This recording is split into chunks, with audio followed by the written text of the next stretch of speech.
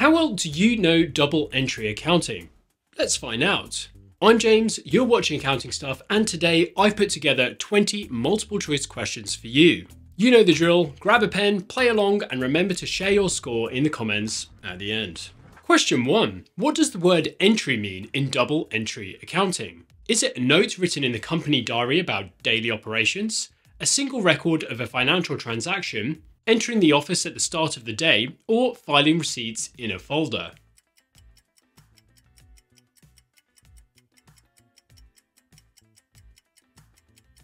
The answer is B. An entry is how we record a transaction in an accounting system. Question 2. Single entry accounting and double entry accounting are both bookkeeping systems, financial statements, methods of calculating tax, or cost flow assumptions.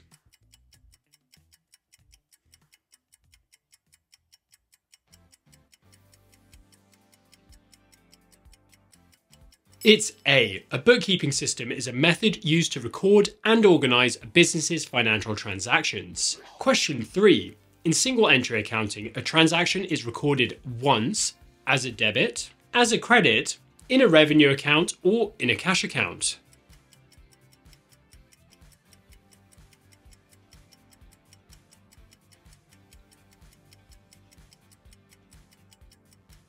The answer is D. Single entry accounting is a cash-based system. Revenue is recorded when cash is received and expenses are recorded when cash is paid out. Question 4. In double entry accounting, every accounting entry must be recorded once in a cash account, be recorded twice in a cash book, be recorded only when cash is received or paid out, or have an opposite corresponding entry in a different account.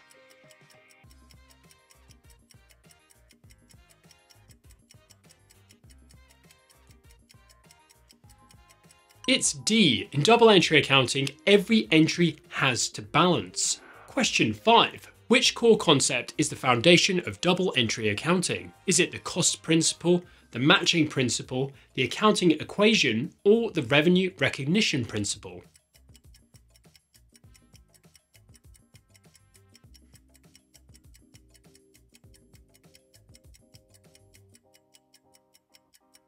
It's C. The accounting equation is the backbone of double entry accounting.